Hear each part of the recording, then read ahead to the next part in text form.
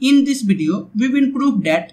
derivative of x to the power n is equal to n times x to the power n minus 1 by two different methods. So the first method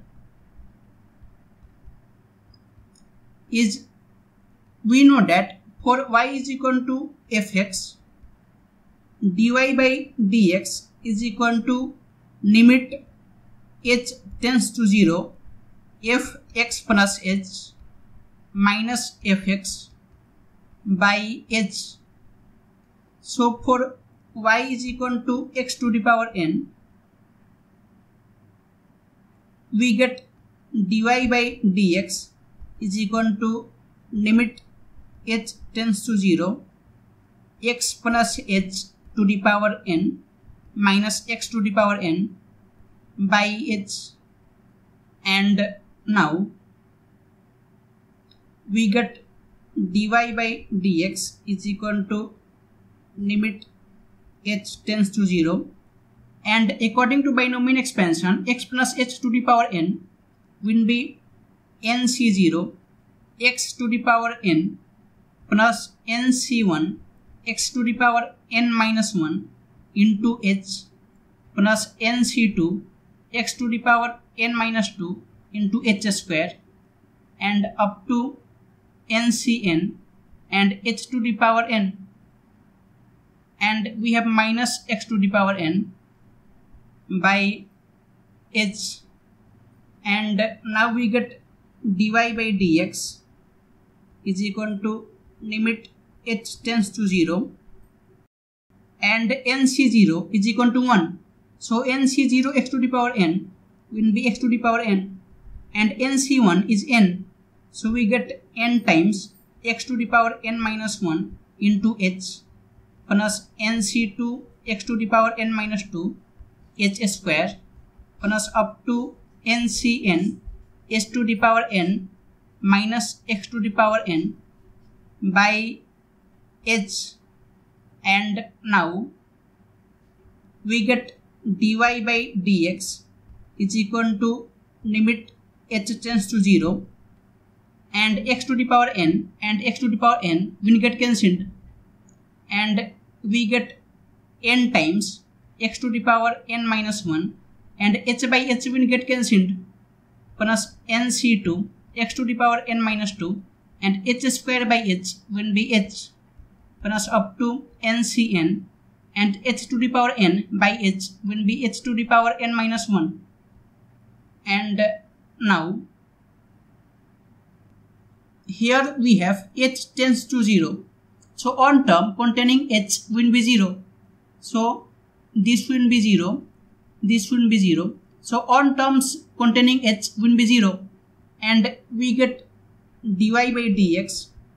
is equal to n times x to the power n minus 1, n times x to the power n minus 1, and y is equal to x to the power n.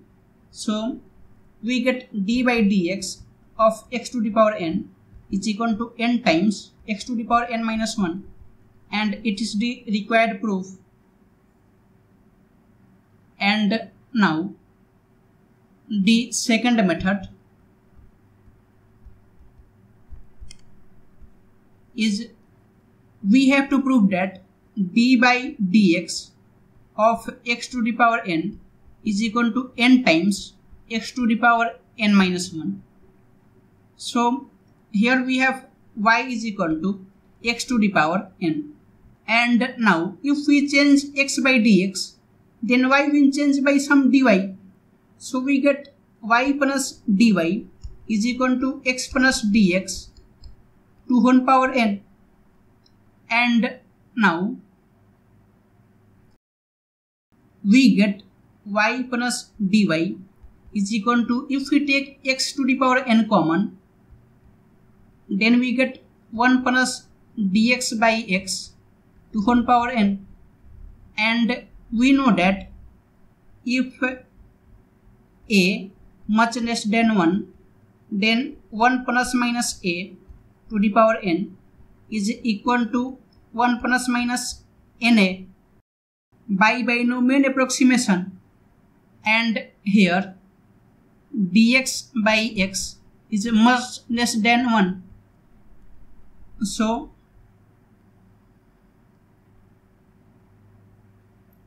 we can get y plus dy is equal to x to the power n, and 1 plus dx by x to whole power n will be 1 plus n times dx by x, and we can get y plus dy is equal to x to the power n plus n times x to the power n by x will be x to the power n minus 1 times dx, and we have y is equal to x to the power n. Y is equal to x to the power n plus dy is equal to x to the power n plus n into x to the power n minus 1 into dx,